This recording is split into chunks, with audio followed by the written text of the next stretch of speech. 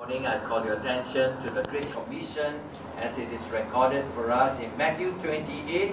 Matthew 28, having completed our series of sermons from the Gospel of Mark, before we embark on an Old Testament book, I thought that I should deal with some of these issues concerning the church at this point of our church existence.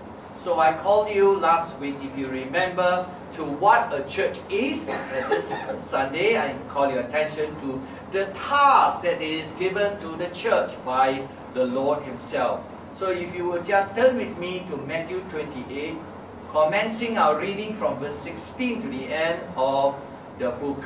It says in Matthew 28 verse 16, the Holy Bible says, the 11 disciples traveled to Galilee, to the mountain where Jesus had directed them. When they saw Him, they worshipped, but some doubted. Jesus came near and said to them, all authority has been given to me in heaven and on earth. Go, therefore, and be disciples of all nations, baptizing them in the name of the Father, and of the Son, and of the Holy Spirit, teaching them to observe everything that I have commanded you. And remember, I am with you always, to the end of the age.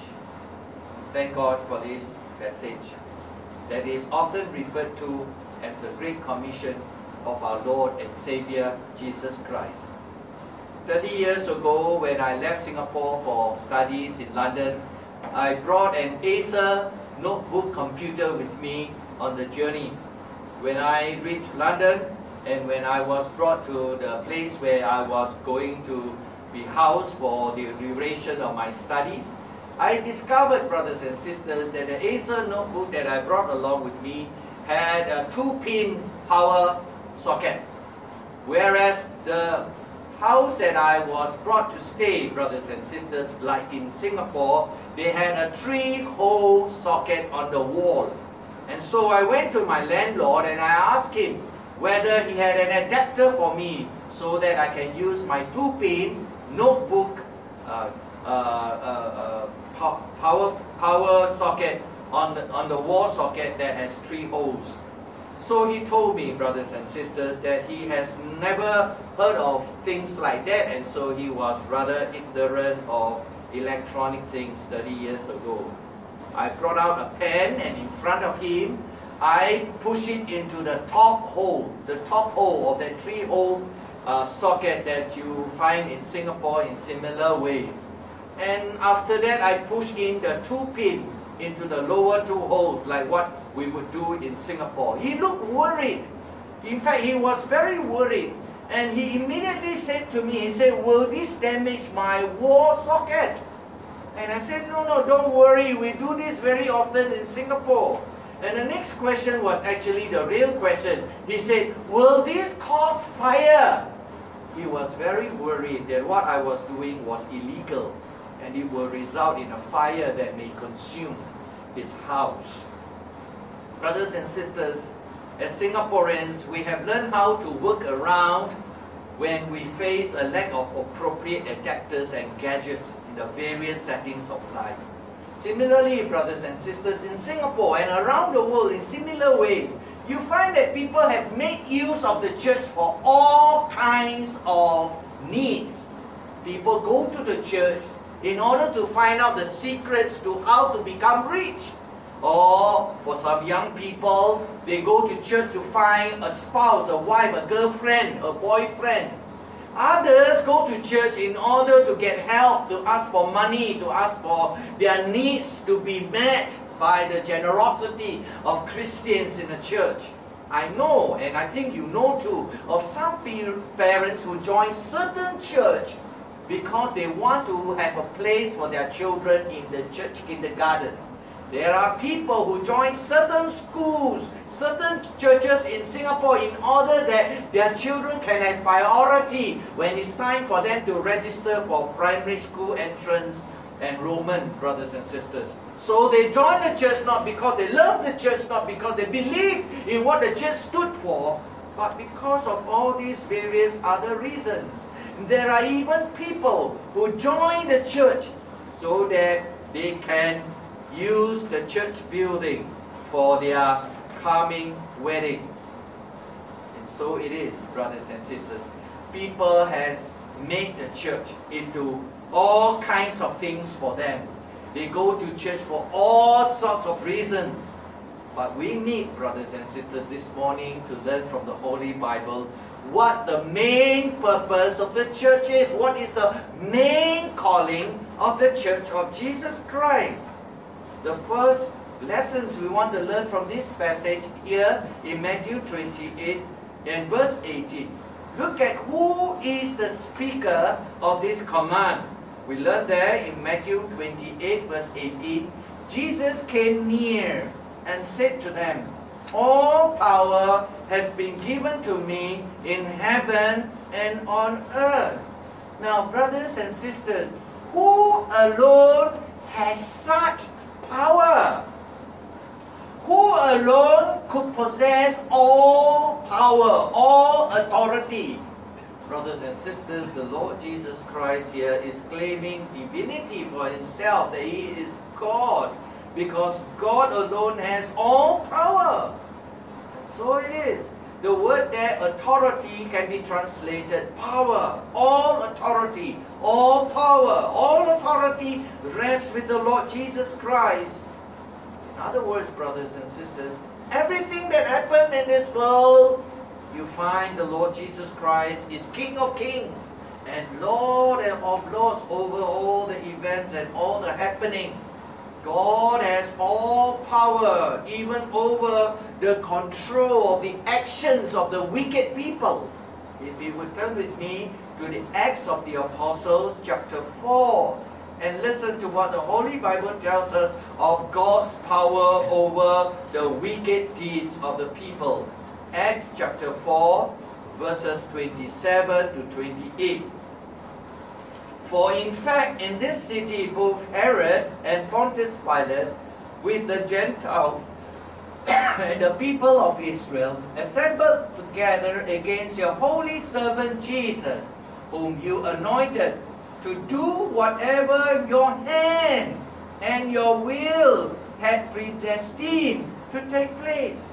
So it is clearly told to us, brothers and sisters, that God has all authority and all power even over the control of wicked people and their actions. Not only that, brothers and sisters, the Holy Bible also tells us and teaches us that God has absolute power over Satan and his actions. If you turn back to the Old Testament, to the book of Job, the book of Job is before Psalms. The book of Psalms. Before Psalms, you have the book of Job. Look there in chapter 1, the beginning chapter of Job. Look at Job chapter 1.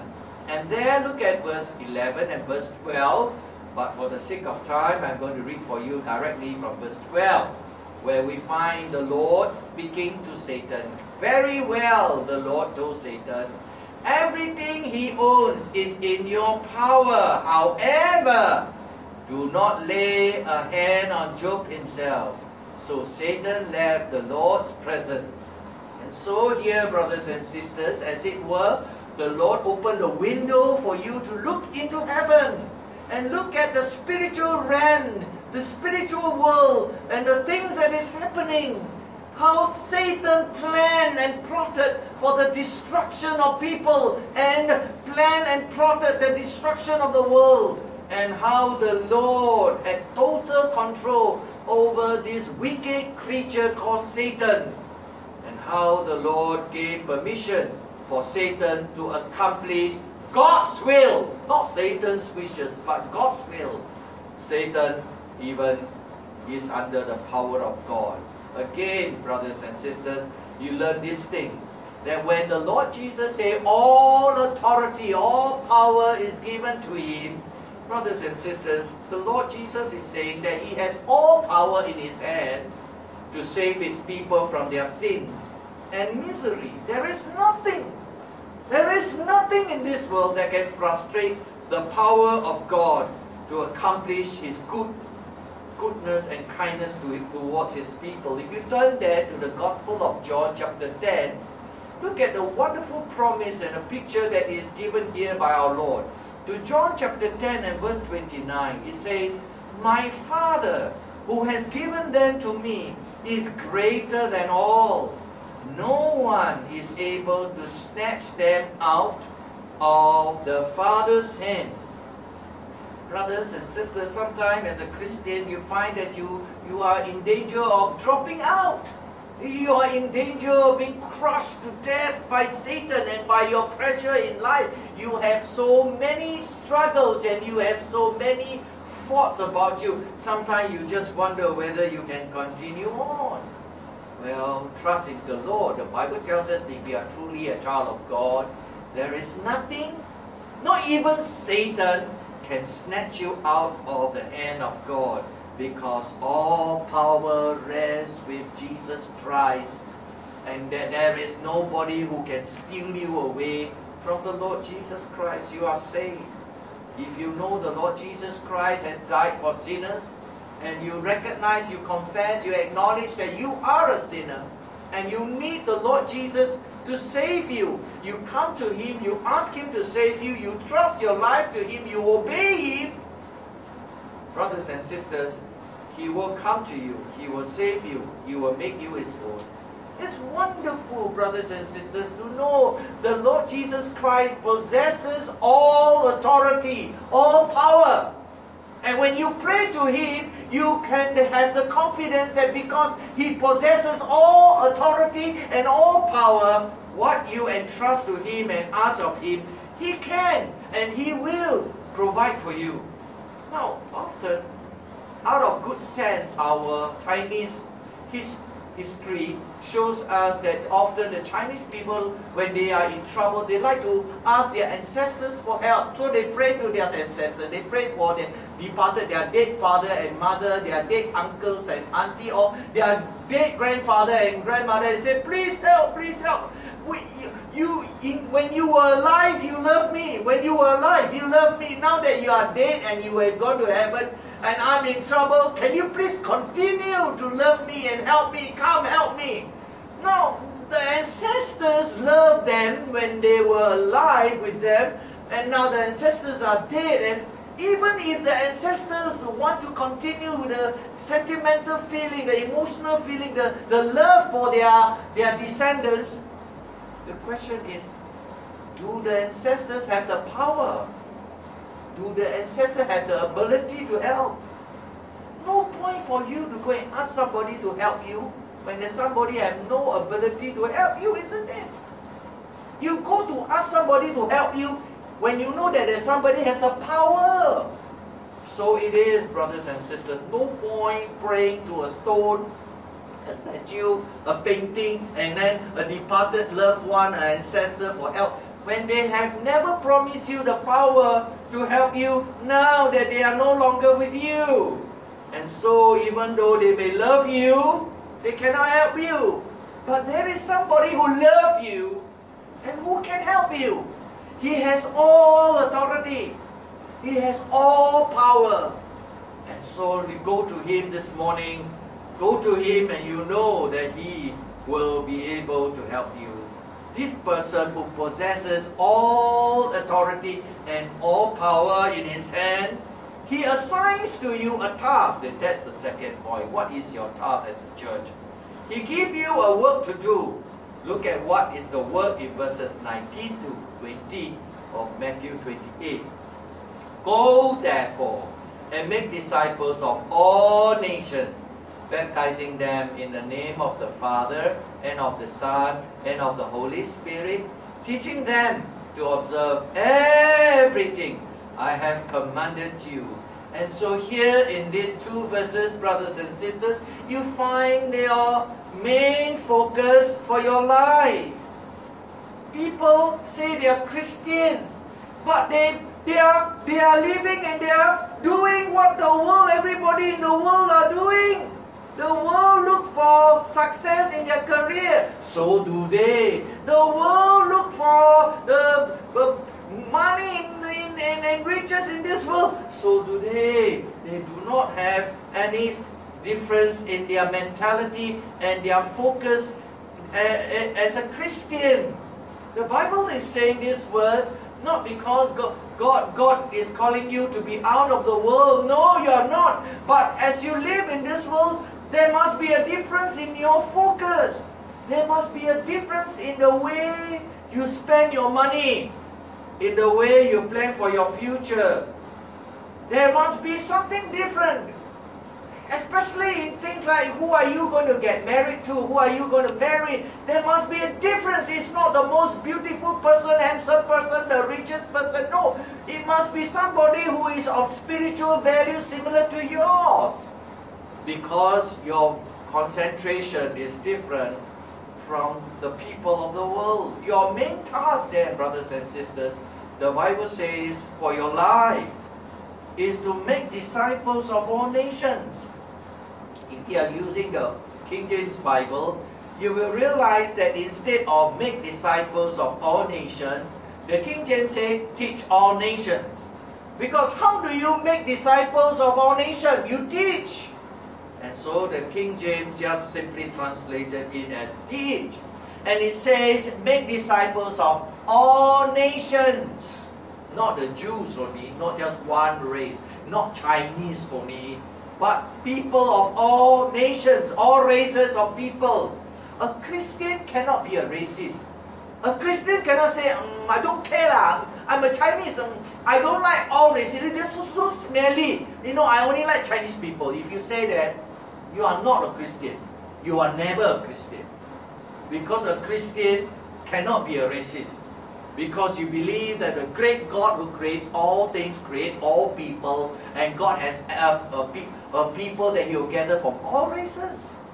Not only that, not only are you not a racist, a Christian cannot be a sexist. A Christian cannot say only man is good. Man is more powerful and man is more worthy, valuable than woman. If you say that, brothers and sisters, if you think that I give birth, I want in future, I only want to have sons, I don't want to have daughters. If you think that way, brothers and sisters, you are not a Christian. Because who gives you children? It's not your wife. It's not your stomach. It's not your womb. It is God. It is God who decides to give you girls or boys. And who are you to say that girls are more valuable than boys or boys are more valuable than girls? You are a sexist. It is a sin. You cannot think that way. Man and woman are equal before God. Yesterday I was viewing a documentary of the people in China who have a great liking for seafood. The people in the southern province of Teochew and Hokkien areas, and there's a very wonderful documentary that I was watching, and they say that the seafood, the market actually starts work at 3 a.m. in the morning. And so the cameraman went to this market, and it was one of the largest in Guangdong province. And there they were filming, and they saw, you see all these fishmonger and all going to fetch the fish, the supply from the ship as the boat and the ship comes on shore, and how they have to carry the load on baskets and this and that. And if you look carefully, brothers and sisters, often it is one man carrying the pole on the shoulder. The other side is carried by a woman. So it's not true that men are stronger than women. It's not true. Man and woman are equally strong. A woman can carry a baby in the womb for 9 months. A man can never do that, brothers and sisters. So it is. You cannot be a sexist. You are called to reach all people with the gospel of Jesus Christ.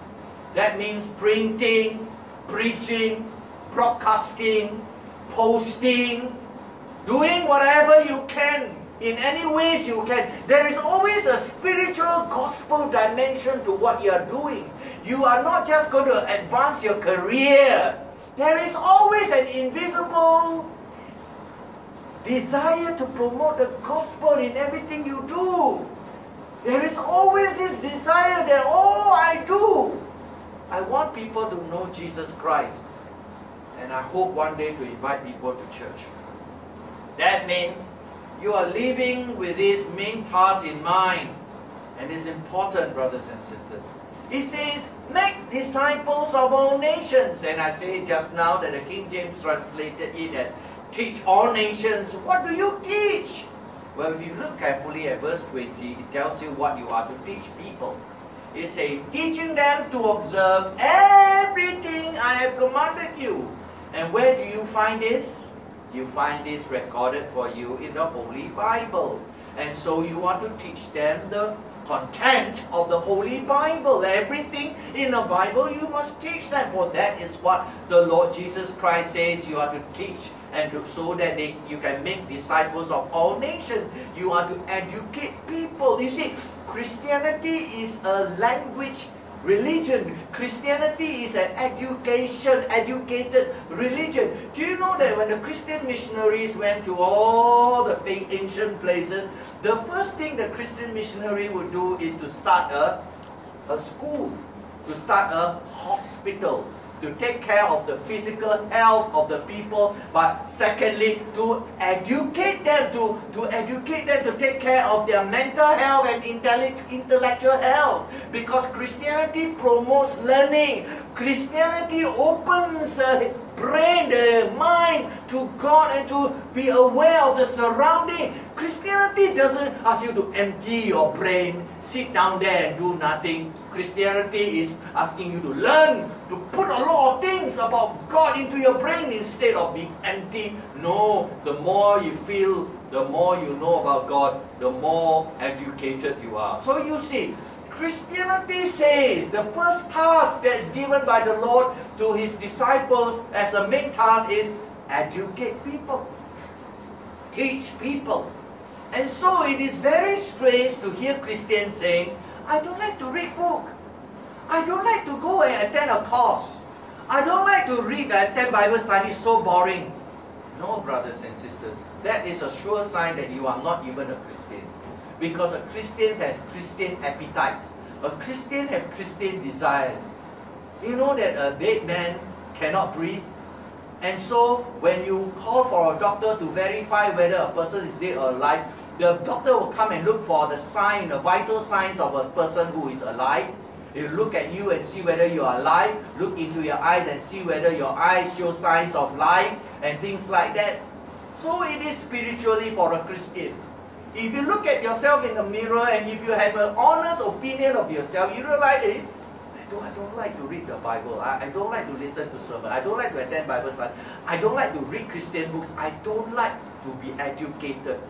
I just want to be a simple faith Christian. There is no such person as a simple faith Christian. You know why? Because the Bible clearly says, make disciples of all nations. It simply says, teach all nations. And if you are not teachable, how can you be a Christian? And so it is important for you to change your attitude. If you realize you don't like to read, you don't like to be educated, you don't like to be instructed, there's something seriously wrong with your Christian life, your spiritual life. Look carefully at this main task that is given by our Lord. It says, make disciples of all nations. And it adds and includes baptizing them. Baptizing them, it says, baptizing them in the name of the Father and of the Son and of the Holy Spirit. Baptizing them.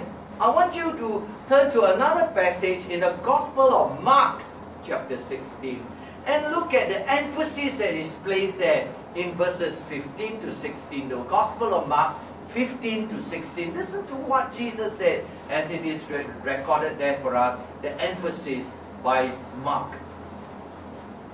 Then he said to them, go into all the world and preach the gospel to all creatures. Whoever believes and is baptized will be saved, but whoever does not believe will be condemned. The emphasis here is again, preach the gospel, teach, make disciples of all nations, isn't it, of all creation. And then it says that whoever believes is baptized. Baptism is not an option. There are a lot of people, especially in the old church, that gives the impression that baptism is up to you. You want, you be baptized. You don't want, never mind. Because they say baptism doesn't save. But the Bible never gives you this option. Baptism is not an option. Baptism is a command. It is Jesus who says you have to be baptized. It is Jesus who says that you are to make disciples of all nations and then to baptize them. And over here in Mark, whoever believes and is baptized will be saved. It is not essential, but it is necessary. And that is a very important emphasis because you see, brothers and sisters, sometimes you believe. Somebody come and you share the gospel and the person believes. So happily becoming a Christian. And then you say you have to be baptized. And the person say, yes, I want to be baptized. Okay, this Sunday you come to church, I ask the pastor to baptize you. And the man say, yes, praise the Lord, this Sunday I want to be baptized. And then he left your house, he crossed the road, and he got banged. He died. Is the person a Christian? He's not baptized yet. In such a situation, you cannot say that, oh, he go to hell. No, he is a Christian. He wants to be baptized, but he did not live till his day of baptism. But if you are a Christian, you have ample opportunity to be baptized. You refuse to be baptized. I am afraid my father and mother will scold me. I'm afraid my husband and my wife will scold me. I'm afraid of this. I'm afraid of that. Brothers and sisters, till the day you die, you are not baptized. You are never a Christian. You are never a Christian. It is not essential, but it is necessary. Baptism alone does not save a person, but all true Christians will be baptized. And so you have to ask yourself, where do you stand in such a situation? Let me give you two examples. If you turn with me to the Acts of the Apostles chapter 8, look at the example of the Ethiopian eunuch. Acts chapter 8, Acts of the Apostles chapter 8, reading verses 35 to 38. Philip proceeded to tell him the good news about Jesus, beginning with that scripture. As they were traveling down the road, they came to some water. The eunuch said, look, there's water. What would keep me from being baptized? So he ordered the chariot to stop. And both Philip and the eunuch went down into the water, and he baptized him. When he believed, he was baptized, brothers, sisters. He didn't say, never mind lah, you only believe, you sure or not? Why don't you go back to Ethiopia, and then in future, when you come back to visit Jerusalem again, then you ask Christians, go and attend church, then we have the opportunity to interview them, we baptize you. No, no, no. Then there. If you are really a Christian, you are baptized. Again, for another example, in the Acts of the Apostles, you find in chapter 16, verses 30 to 33. Acts 16, verses 30 to 33. He escorted them out and said, sirs, what must I do to be saved? They said, believe in the Lord Jesus, and you will be saved, you and your household. And they spoke the word of the Lord to him along with everyone in his house. He took them the same hour of the night and washed their wounds. Right away, he and all his family were baptized. Right away, he and all his family were baptized. And if your experience is not the same, well, brothers, sisters, you have to ask yourself whether you are really a Christian. Are you baptized? Do you know that a Christian will be baptized? We come quickly to the last point of our sermon this morning, and we come back to the Gospel of Matthew 28. And I want you, we have already looked at who made the call, the command, issue the command, and then we look at the task given. Now we come to the third point, which is, how are you to fulfill this task given? Look at what you are told there in verse 20. It says, and remember, I am with you always to the end of the age. The King James says, and lo, I am with you always. The word there, lo, doesn't give you and convey to you what it means. It means, and remember. Brothers and sisters, as men and women, boys and girls, we are given to forgetfulness. We forget so easily. Sometimes when you find a husband and wife in danger of a divorce, and if you have a chance to speak to them, you realize it can be traced to this, forgetfulness. They have forgotten what they promised on the day of their marriage, when they promised for better, for worse, for richer, for poorer, in sickness and in health, till death do us part. They forgot. Forgetfulness. And they are forgetful of all the good things that they have done for one another. They only focus on the bad things. And that's the problem, brothers and sisters, with human relationships, even in human friendships. And I hope that you are not like a person like that. You know, when people do all the good for you, you forget. And when person just do something wrong one time on you, you should get so angry for the rest of your life. You cannot forgive the person. So it is really amazing that we are human beings of this sort. We are so unlike God. If God were to take note of this, forget all the good you have done for His glory, and you all sin against Him one time, and God remember you for the rest of your life, you are done, you know. You can never be saved, you know. And yet we are doing this to people. We hate it when people do it to us. Hey, the person so unforgiving. And then we turn our head, we do it to others. We are hypocrites. We are self-centered. We are selfish people. He says, remember. We always forget. That is why Jesus said, this is very important. As you serve the Lord, as you live your Christian life, as you live in this world as a Christian, you are going to face problems. And sometimes it's so overwhelming and so painful, and you forget the promises of God. That is why Jesus says, remember, don't forget. Don't forget what? He says, don't forget, I am with you always, unto the end. Always, unto the end. Isn't that wonderful? He didn't say, remember, after you die, I'm going to be with you to the end. No, no, no, no, no. He said, don't forget, I am with you always, now and always, forever. That is very comforting. Because we remember what happened to Thomas.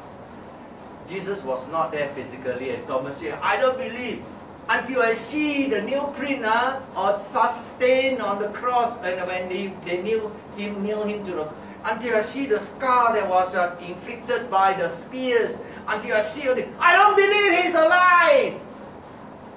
And then 1 week later, Jesus appeared, and the Lord Jesus assured Thomas, here, look, this is what you said 1 week ago. Here, look, touch. This is what you said 1 week ago. I'm here. Come, Thomas, believe. Brothers and sisters, it is the same for us. It is the same thing. Whatever our situation may be, Jesus is not here. We cannot see Him. We cannot touch Him physically. Jesus, where are you? But we can be assured, because His promise is never failing. He says what? Don't forget. Remember? Don't forget, Don't forget, I'm with you always. In other words, even when you are in a place of danger, you are in great danger, close your eyes and remind Jesus, Lord Jesus, you promised that you'll be with me always, and I'm now in this situation. Where are you? Please, Lord, remember me. That was exactly what happened when the martyrs were all tied to their poles, when oil was poured over them, and when dry sticks were placed all around them, and when the fire came and lit them, and then they burst into flame and the fire was burning them out, all of them say, Lord Jesus, into your hands we commit our lives. Remember us, O Lord. Remember. Jesus said, remember. They asked the Lord to remember. Jesus said, remember, I'm with you always. They say, remember what you say, that you will be with us always. You see, Jesus said, remember. We tell Jesus to remember too. And so prayer is about telling God to remember. Prayer is to remind God to remember. Prayer is claiming the promises God made to us. In other words, we are telling God, Lord, remember what you say. And that's a very comforting thing, isn't it? Jesus said to his people to go to him, come unto me, all you who labor and are heavy laden. He promised them rest. And Peter tells us in 1 Peter 5:7, casting all your cares of him. Casting all your cares on him because he cares about you. These are very comforting words, especially when we are sick, especially when we are down and discouraged. We are reminded of God's promise that his holy presence is always with us. Brothers and sisters, the Lord has given you a task to do. The task of making disciples of all nations. The task of baptizing people. Now, what strength you need to do this? It is an incredible task for human beings to do. How do you change the minds, the opinions, the heart of people? It's incredible, it's an impossible task. That's why Jesus is saying, I give you a task to do. You cannot do it with your own strength. I give you a task to do in your life, and you do it with my strength. Remember, I'm with you always. It is with the strength, it is with the power of Jesus. That is why he said, all authority is given unto me. All authority, all power is mine. This task can be fulfilled, this task can be done if you do it with my power. And so we go to the Lord and say, yes, Lord, we will do it with your power. We are only servants. You are the Lord. That is what Jesus meant. If you turn to Matthew 16 and verse 18, he says there, Matthew 16:18, on this rock I will build my church, and the gates of Hades will not overpower it. I will build my church. Jesus will be the builder.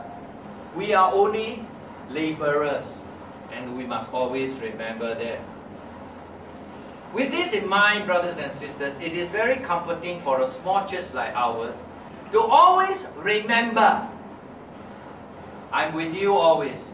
Always for us not to forget that because all power belongs to Jesus, and Jesus says that he will always be with us when we do his work, therefore, the population of our church is decided by God. Whether we are a big church or small church, it is God who decides. Our duty is to concentrate on our work, our task. It is up to God to decide who joins us and add to our forces and our population. That's what the Bible tells us if we turn to the Acts of the Apostles, chapter 2. Acts of the Apostles, chapter 2, verse 47. It says, every day the Lord added to their number those who were being saved. Isn't that wonderful to take note there? And then again, brothers and sisters, we turn to chapter 5 of Acts of the Apostles and verse 14. Believers were added to the Lord in increasing numbers, multitude of both men and women. And there are many other verses that tells us that it is God who adds. It's not we. We do not have the power. This is a task that is beyond human power. That is why Jesus said, remember, I'm with you always. Didn't Paul himself says in 1 Corinthians 3 and verse 6, I planted, Apollos watered, but God gave the increase. Now I know for a fact, and you must have known also, people saying to you, your church not growing because God is not with your church. By so saying, you are actually saying that God's promise is not true. God cannot be trusted. Because He says, no, remember, don't forget, I'm with you always. Where is God if we have been faithful? That is a reverse lesson for us here. Have we been faithful?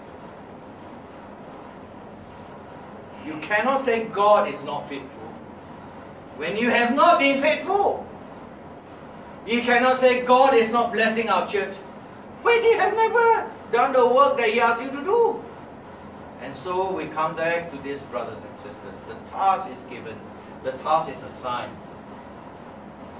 If you are not attending to the task faithfully, if you have stopped inviting people to church, if it is for this reason and that reason you are no longer doing it, brothers and sisters, you are using excuses to run away from your duty.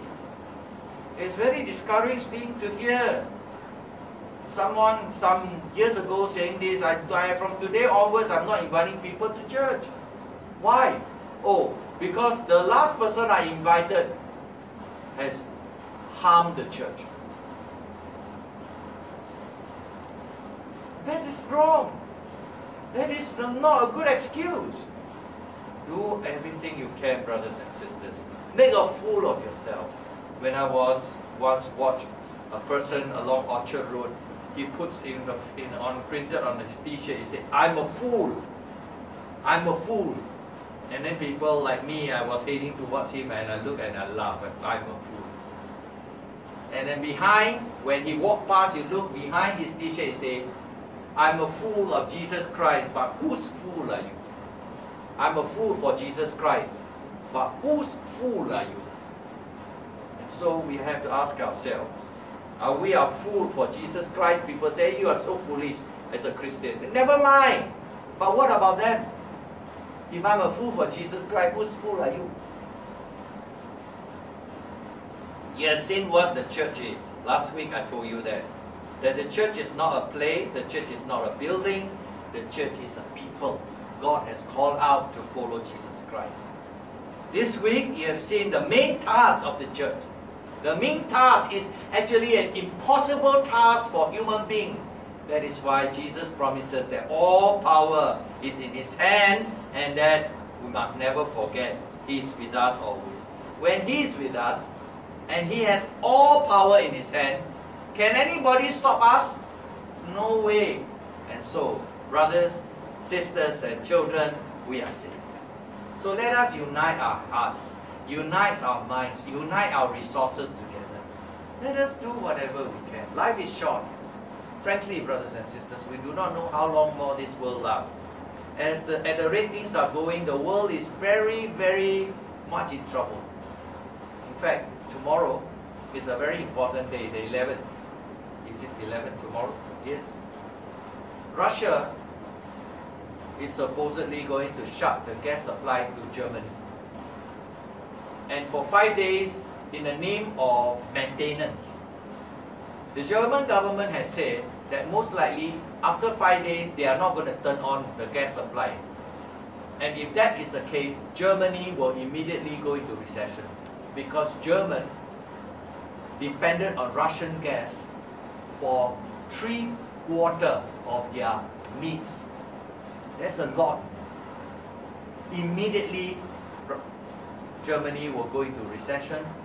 And when Germany gets into recession, it's going to affect other European countries. It's going to go overseas. And we don't know what's going to happen. It's a serious problem. This is a troubled world. Humanly, when you look at all these things, it's troubling. But thanks be to God. What did Jesus say? Don't forget, I am with you always. Our church will not die. It will only die if you stop the task that God has assigned for you every day. And so let us be faithful in our task. With that, the Lord will gather His people. Let us pray.